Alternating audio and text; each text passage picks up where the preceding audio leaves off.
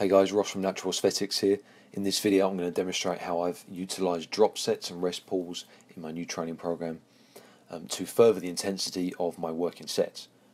So having switched from a full body style routine where I was training 3 days a week and pretty much doing as much volume as I could manage, as I could fit in time wise for each session, I'm now upping the intensity and reducing the volume per session, reducing the time spent in the gym per session, but increasing the frequency. So I'm now training 6 days a week as opposed to 3, doing 3 pull and 3 push sessions each week.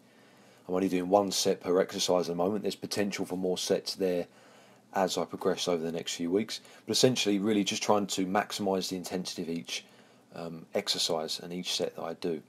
So here I'm demonstrating my drop sets with dumbbell incline press for my chest, 50k for 5, 32.5k for 10, and then 22.5k for 12, I believe.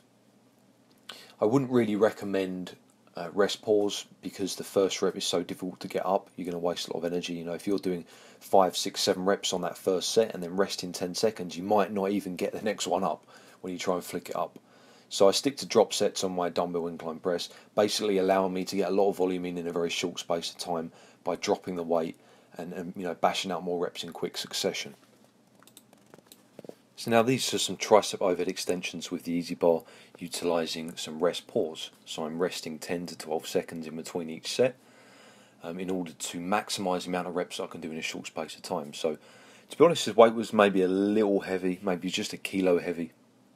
So it made the subsequent second and third sets very challenging to get the reps out because it's an isolation movement as opposed to a compound. I'll be happy with the lower rep ranges on the compound lifts. It's first week of doing it, and going into the second I'll have a better idea of kind of where to start and how to improve on that.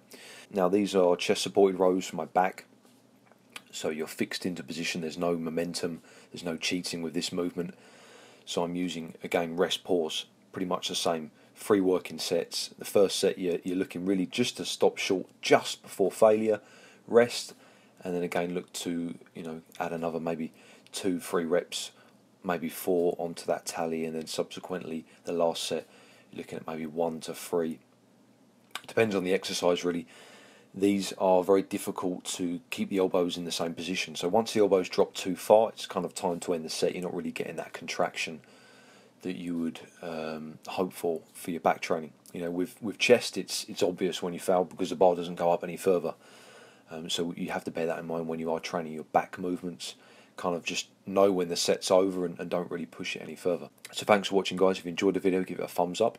Subscribe if you want to see more natural bodybuilding videos. Email naturalaesthetic@outlook.com for any info on online coaching. Stay strong.